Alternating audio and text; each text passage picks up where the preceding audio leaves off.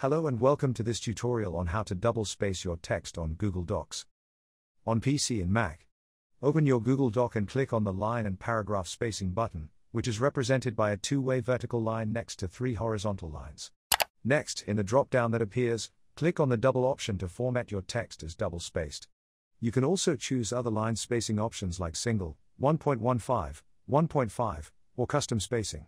Once you select double, everything you type will be formatted as double-spaced text. Now, if you want to double-space text that you previously typed, simply highlight the text by clicking and dragging your cursor over it. Then, click on the line and paragraph spacing button again and select double.